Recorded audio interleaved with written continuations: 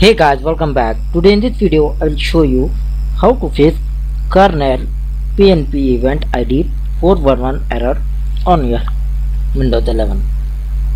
So for this guys, first method, you connect your another USB device, and the second method, right click on start and select the device manager.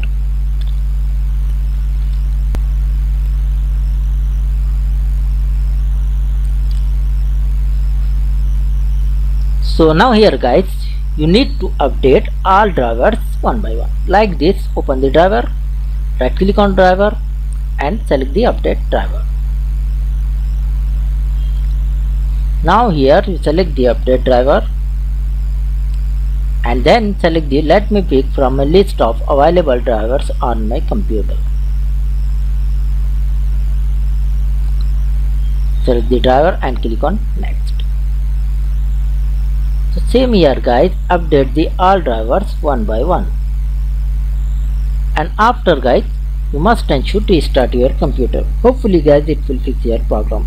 And the third method, once again right click on start and go to device manager.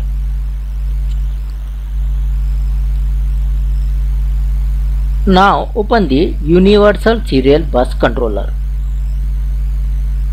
and you can see here guys generic USB hub driver.